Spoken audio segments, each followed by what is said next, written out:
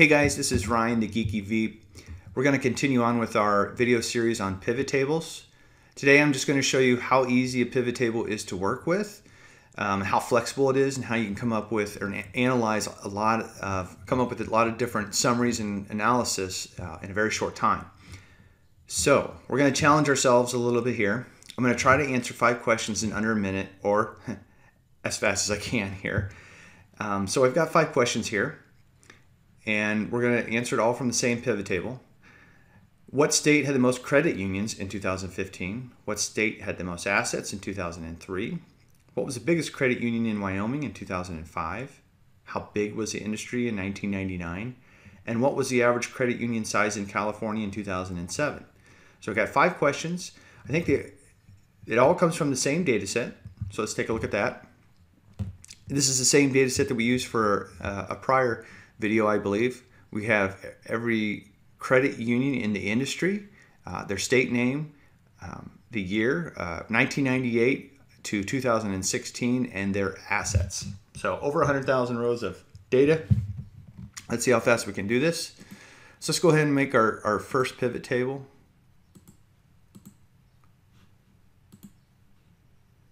And we're looking at state, and we can just do assets here and year. So we want the first question is, what state had the most credit unions in 2015?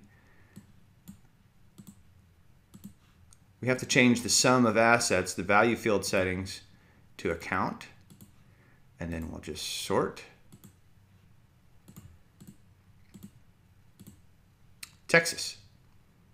What state had the most assets in 2003? So let's switch to 2003. Go to our values. Change that to a sum.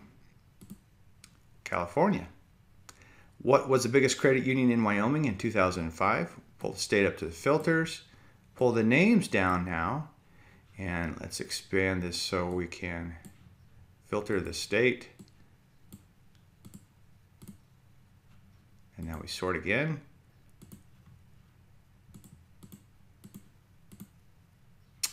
Blue. How big was the industry in 1999? Let's remove state from the filter. Let's remove name. And let's just filter to 1999. Let's format that real quick.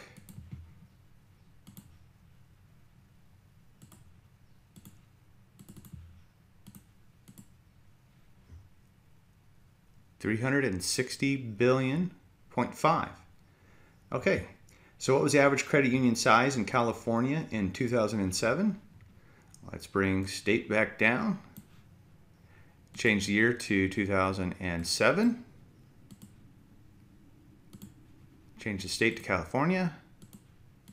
And come over to values and change the value field settings to average. Let's get a number. Well, number's already formatted for us.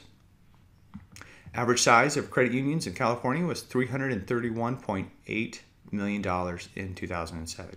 There we go. We just answered 5 questions rather quickly.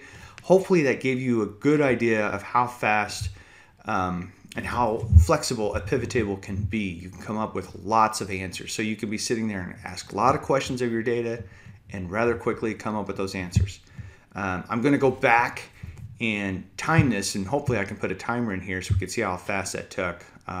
I'm certain it was over a minute, but it shouldn't have been much more than 2 minutes. So anyways, hopefully that you found this video of value and it motivates you to start using pivot tables to analyze your data.